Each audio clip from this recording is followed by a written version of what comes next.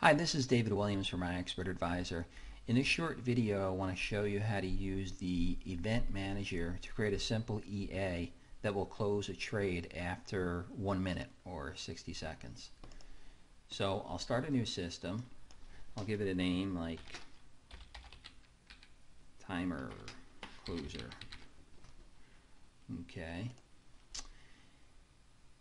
And I'm going to create a function drawing that checks to see how long the current trade has been open, if there is a current trade. So I'll drag a new drawing out onto the pad. I don't need a logic element. I do need a logic element. I'll leave that. I'll say OK. Now I'm going to open up that drawing. And this is my user function drawing, and I'm going to use a special function in here that really comes in handy. It's under the trade menu.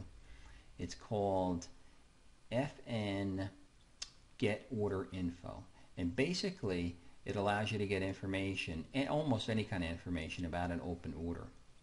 And so the information I'm looking for here is how long the trade's been open. So I go down here and I look for info open minutes. And I'm going to give this a better name, so I'll just call it open minutes. And what will this do is we'll query for any trades that are open on the platform, and then get the amount of seconds or the amount of minutes that it's been open. So in this drawing here, on this logic right here, I'm just going to test to see if open minutes is greater than or equal to 1 minute. So if the trade has been open for more than 1 minute, I'm going to want to close it. So I'll come over here and I'll grab close order and pop it in there. Okay, so let's review this real quick. Get the amount of minutes it's been open. If it's been open for more than 1 minute, then close the order. And I don't think we need to set anything in the close order function. The defaults are correct. We could have it do it for any orders that are on the system, but I could easily limit it to orders by symbol, by type, by magic number, or even by the ticket. And I would just want to make sure that I had those same settings in here where we get the information for the order. Again, I have all chosen for both, so I'm okay. But again, it could be more specific. But for this example, I'm just kind of leaving it general. Okay, so that is our function. I just left it with the default name of FN drawing 1. And so the way that we work the event manager into this is we go back to the main drawing. So this is the main drawing of the EA. And you'll notice that the FN drawing function is not connected. So that means it won't execute. Execution starts right here at the start element, and we'll just go, in this case, to the end element and effectively do nothing in this EA. But what we're going to do here is we'll go to the event manager to set exactly where we want this function to execute. So I'm going to go and check on timer, and then for the number of seconds, I'm just going to pick 2 seconds. So that means that this function, and this function is our drawing function, FN drawing 1, will execute every 2 seconds while the EA is attached to a chart. And so that you want to keep something in mind when you're doing this.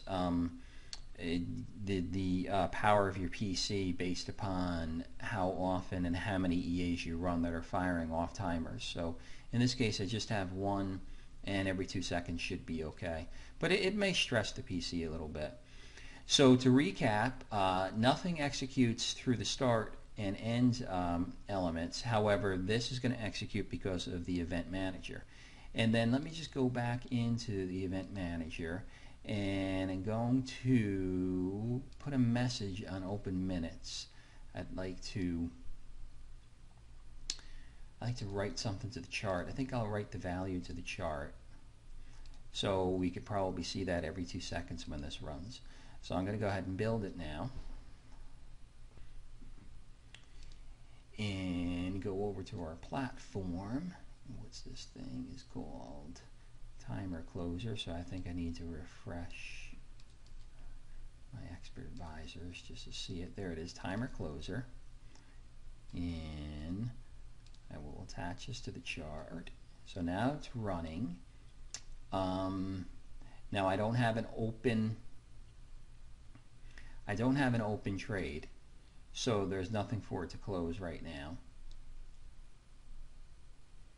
But now I'll go and I'm going to open a trade. Let me move some of these windows a little bit.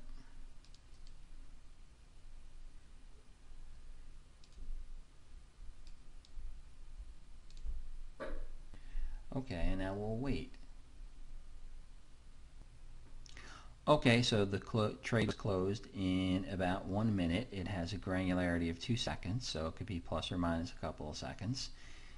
And that's what you can do with the event manager. You could also tie it to events that are related to starting or stopping the EA, as well as different chart events. Thanks for watching. Bye.